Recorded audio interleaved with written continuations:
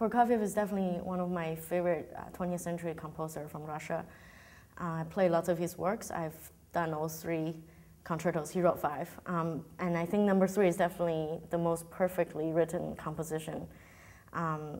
He is definitely, you can hear in the music, he's very naughty. He's like the bad boy at the school, making fun of everybody, very sarcastic. But in terms of structure, he's very classical.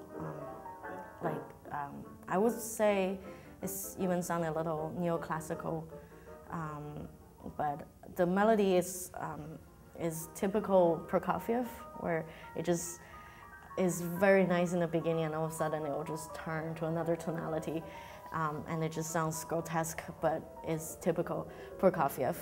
And it's still beautiful. It's still there's some part that remind me almost of Rachmaninoff in this concerto.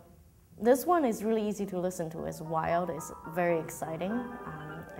My hands just goes everywhere, and there's so much colors in the orchestra. There's castanet in the first movement.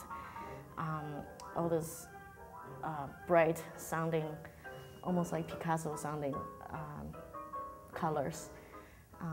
And also I love, my mom's a dancer, so I listen to lots of dance music. And of course he's a great ballet composer as well. He wrote Romeo and Juliet and Cinderella, so you can definitely hear those graceful moments, not for long, those graceful moments in the concerto. And second movement is a variation, and you can hear pretty much all his different characters in there. I love playing Prokofiev because he is a brilliant pianist himself.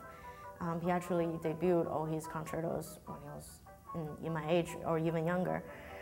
I think I played enough Prokofiev, so I feel akin to his character. Like I totally get his naughtiness, I think.